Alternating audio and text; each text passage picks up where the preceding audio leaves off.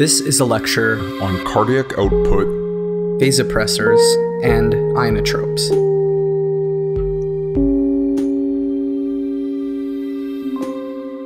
At the level of the heart, your inotropes increase cardiac output. Remember that cardiac output is equal to stroke volume multiplied by heart rate. But before we start talking about the effects of vasopressors and inotropes on the heart, let's go over some essentials. You will often hear the words chronotropy and inotropy when talking about vasopressors. Chronotropy means having to do with heart rate. Therefore, increases in chronotropy means increases in the heart rate and vice versa. Inotropy means having to do with cardiac contractility. Therefore, increases in cardiac contractility means increases in inotropy. But the heart can also increase stroke volume without the use of medications.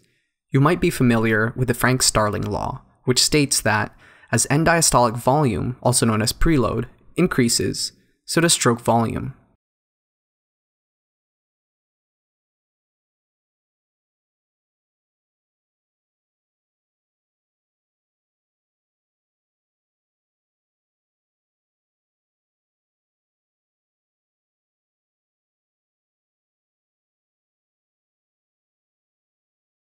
This is because the more you fill the heart with blood, the more the ventricular walls stretch, and like an elastic or a balloon that is stretched further and further, the heart will contract or snap back to its original shape with more force.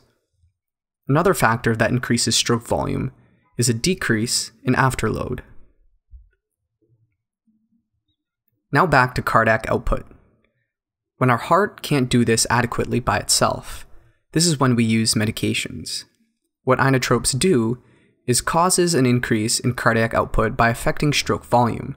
They cause an increase in cardiac contractility, or inotropy, which in turn causes increases in the ejection fraction, leading to more cardiac output.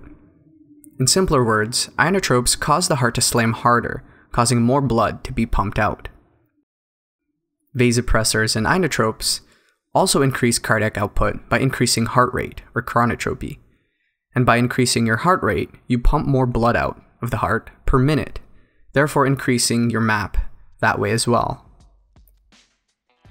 So now you have a 2-for-1, at least at the level of the heart, to increase or maintain a mean arterial pressure, either by increasing stroke volume through contractility, or inotropy, and by increasing heart rate, or chronotropy.